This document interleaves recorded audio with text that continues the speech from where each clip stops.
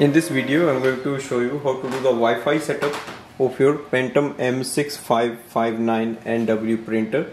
So this is a setup using the smartphone.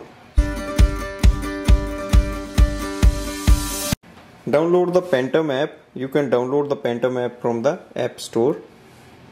In this app we have to add the printer. So click on the add printer or replace the printer.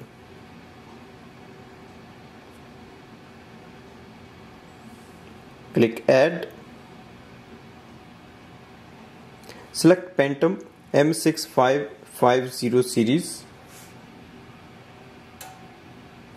On the next page it will display some information. You have to select your home Wi-Fi network. So click here, select your Wi-Fi, enter the Wi-Fi password. So that's the Wi-Fi of your home.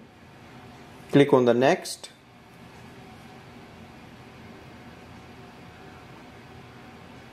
Print is installed, click done.